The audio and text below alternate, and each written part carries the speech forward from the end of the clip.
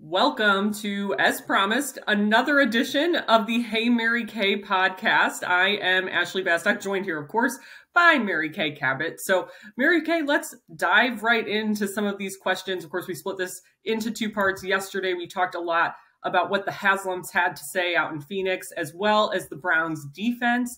So today, we're going to actually start out with some questions we got about the AFC North quarterback landscape as a whole with Lamar Jackson in Baltimore. So this question comes from Dave from Chicago. Hey, Mary Kay, how do you read the Lamar Jackson situation after attending the meetings? Will he be playing next year in Baltimore?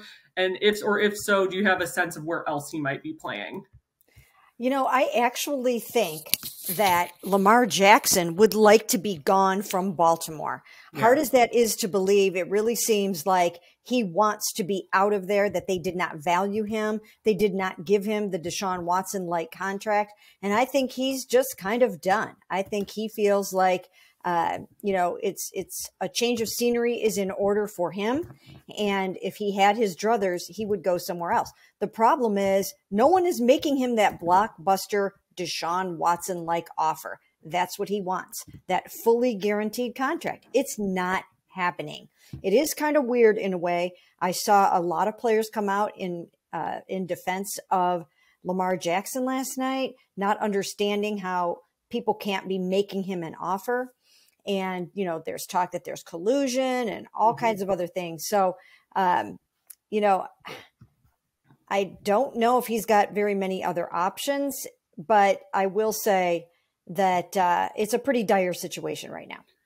Yeah, well, we did actually get a question about the possibility of collusion from, I believe, Anthony in Columbus here. So, hey, Mary Kay, do you get the sense that there could be claims of collusion by Lamar against the owners? And could it just be a matter of, him believing, oh, well, they're colluding against me because they don't want to, have these guaranteed contracts become a thing?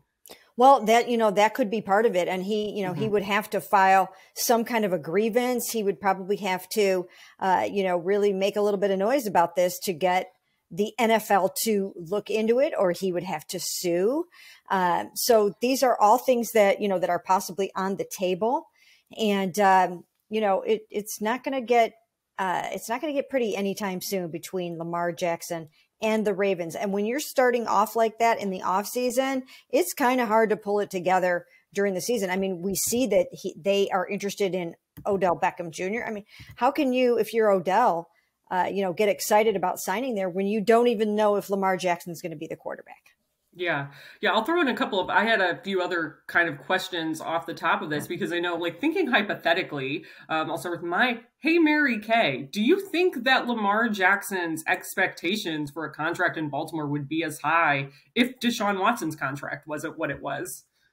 Maybe not. Yeah. Maybe not. I mean, especially not the fully guaranteed part. But once Deshaun got that, then he wanted that too. So if Deshaun had gotten a $230 million contract, but not fully guaranteed, I think that there probably would still be some hope for him in Baltimore right now. But in order for him to be back there, they're going to have to come up with something to smooth over these hurt feelings.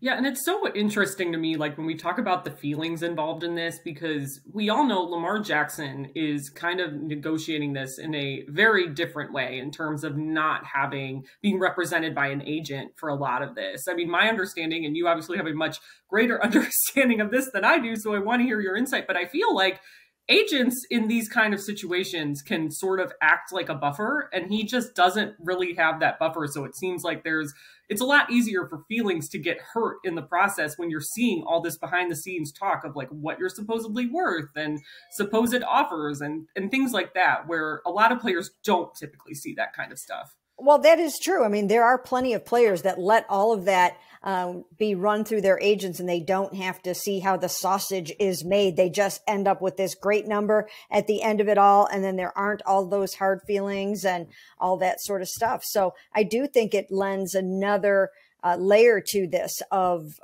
hurt and ruffled feathers and all of that. So, it's going to be hard to smooth it over. There are certain players who are very principled, and he is one of them.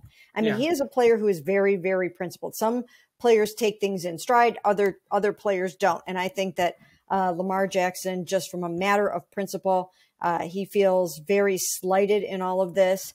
And I do think it's hard to come back from that. So, you know, I do. He needs a change of scenery, but what in the heck are the Ravens going to do at quarterback if he is gone? Right? I mean, it's so hard to imagine, you know? Yeah. And that's why I think this is